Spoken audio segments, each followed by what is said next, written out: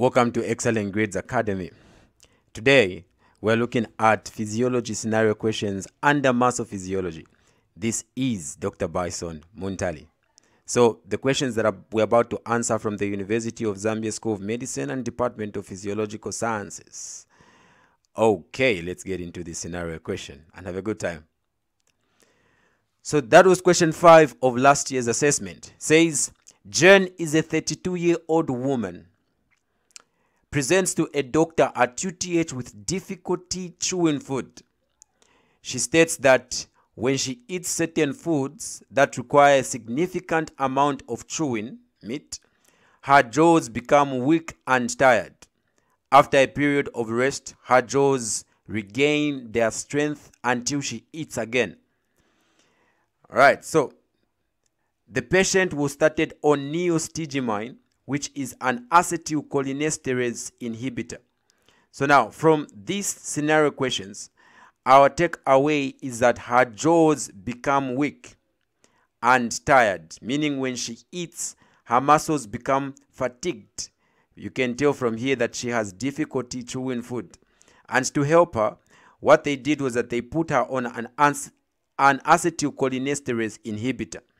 Now, based on your knowledge in muscle physiology, what is the possible diagnosis? So let me just answer it on the next blank slide.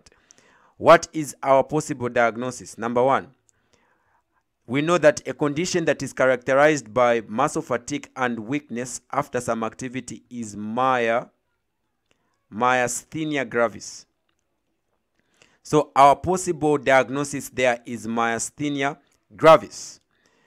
Number 2, says briefly explain the underlying mechanism of Jen's symptoms. So now, what happens in myasthenia gravis is what they are asking.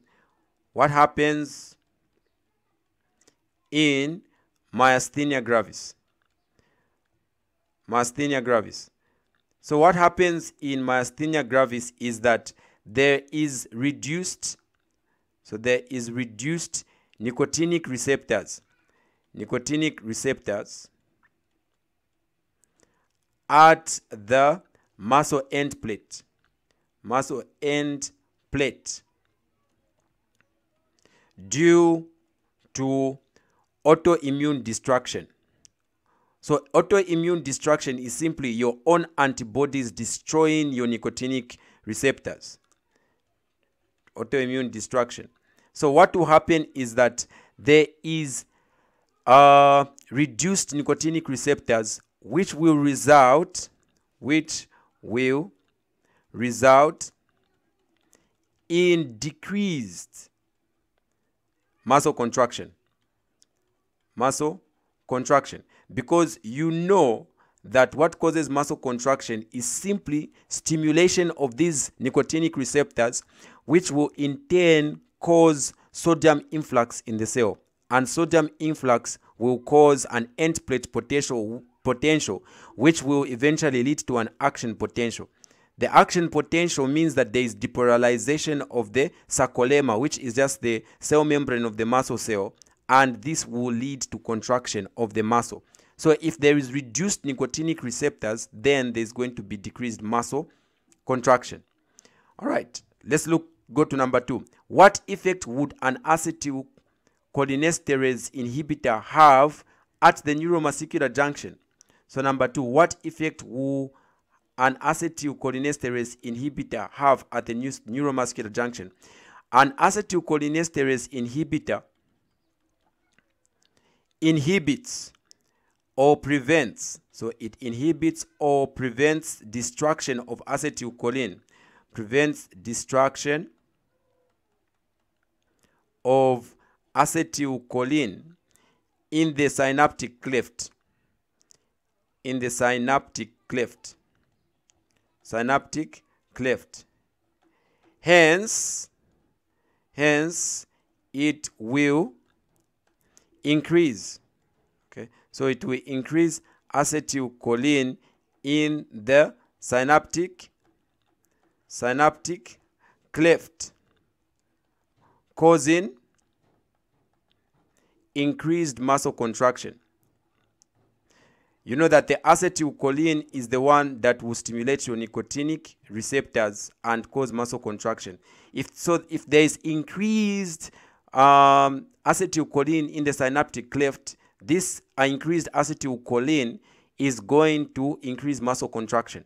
So the acetylcholinesterase is an enzyme that will break down acetylcholine. But if we give an acetylcholinesterase inhibitor, it means that there won't be any enzyme breaking down the acetylcholine in the synaptic cleft. Hence, there will be an increase in the acetylcholine in the synaptic cleft that will result in increased muscle contraction. So this helps out people who've got myasthenia gravis.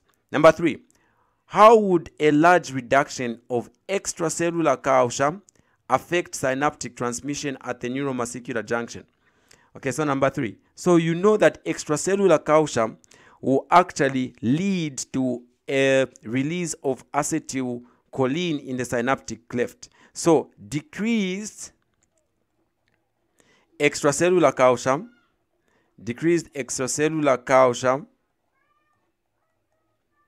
will lead to a decrease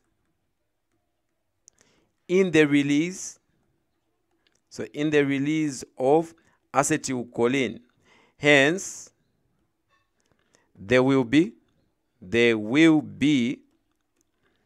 reduced muscle contraction. Okay. Reduced muscle contraction. So that's what will happen if you've got a reduced calcium level extracellularly. You'll find this in the video that we've made on how an action potential is propagated and transmission across a neuromuscular junction. So go and watch those videos as well. The links will be in the comment section. Number 4, what is the ionic mechanism that underlines the end plate potential produced by acetylcholine? So now what will happen is that when acetylcholine is released in the synaptic cleft,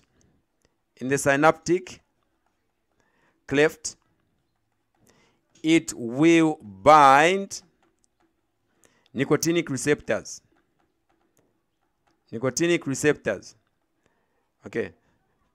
And then after it binds nicotinic receptors, this opens ligand-gated sodium channels. So sodium channels. So hence, there will be influx of sodium ions in the muscle cell, causing a rise in the resting membrane potential.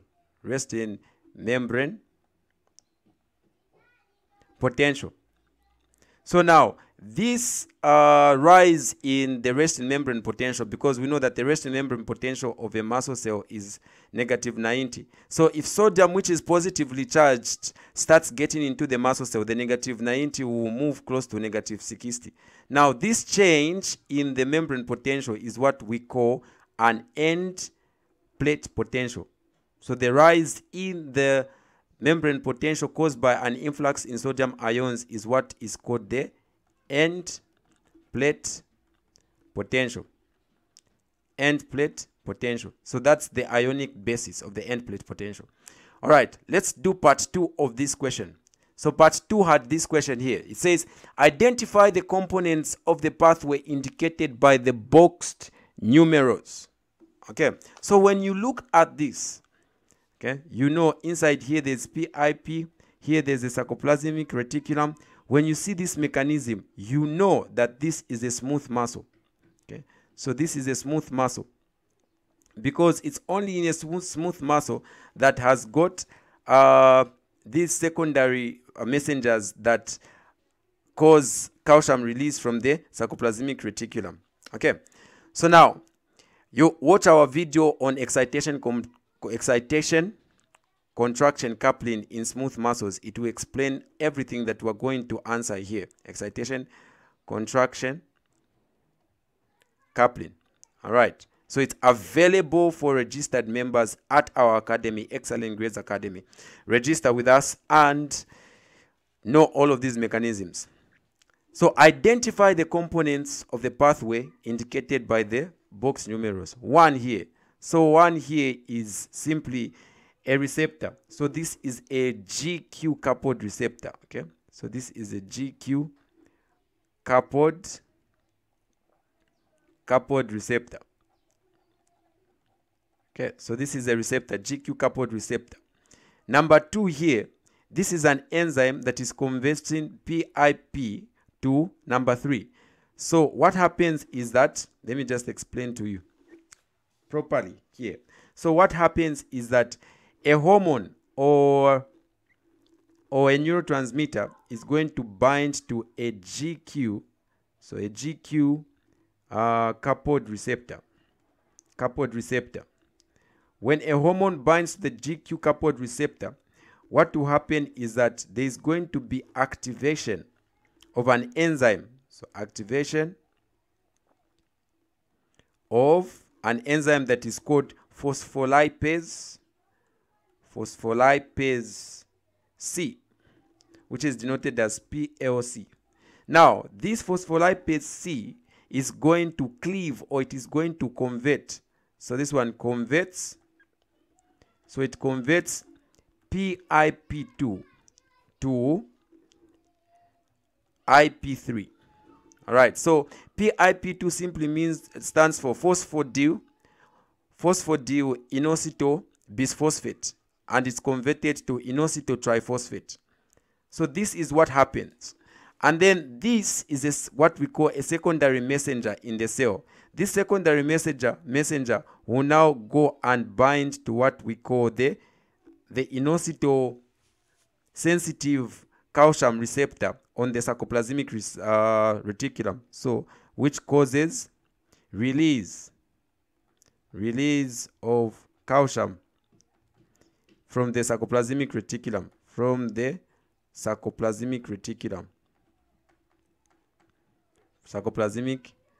reticulum, which is simply the SR.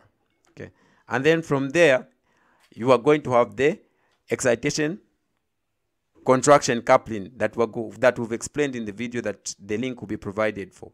All right, so now let's answer this question. So this is a GQ coupled receptor. 2 here, 2 is simply phospholipase C. So it's PLC. And then number 3 here is simply inositol triphosphate, which is IP3. And number 4 here is just an IP3 sensitive calcium receptor. So this is just an IP3 sensitive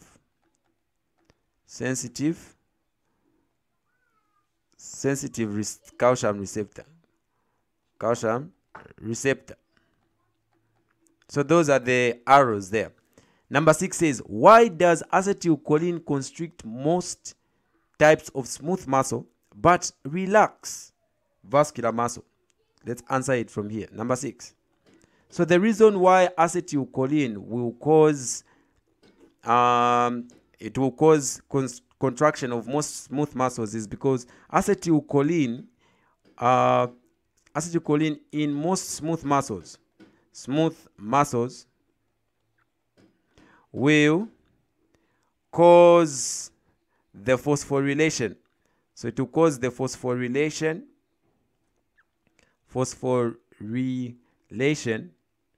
of the myosin light chain. Okay, myosin light chain, which will form bridges. So it will form a cross bridge with actin causing causing contraction, okay. But in vascular smooth muscles, what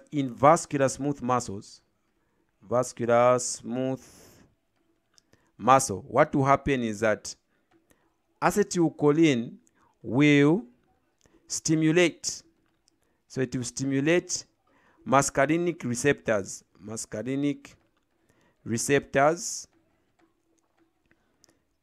at the endothelial cells. You know, endothelial cells are simple squamous cells that line the blood vessel. Endothelial cells which produce nitric oxide. Now, nitric oxide is a chemical that causes relaxation, which will cause relaxation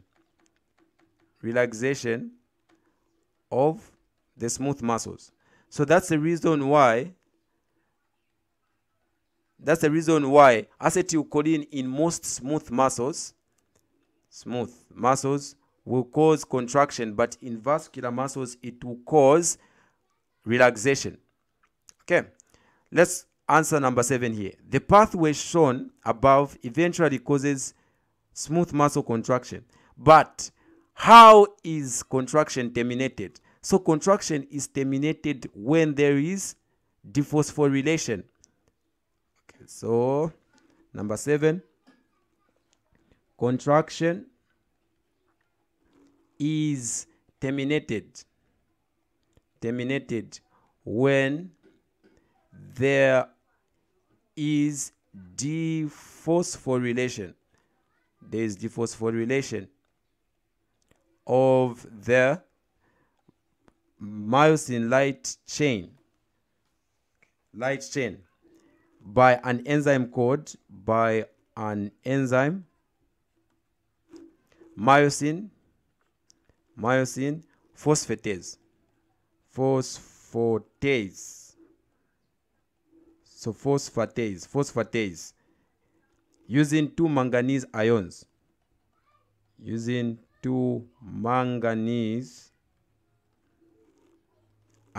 So that's how relaxation of smooth muscle is achieved. Let's do the last question. Number 8. What type of smooth muscle is present in the bronchi of the lungs? It is called multi-unit smooth muscle. So those are the type of smooth muscles that are present in the bronchi of the lungs. In hollow organs like the esophagus, you find unit or unitary smooth muscles. So these are multinary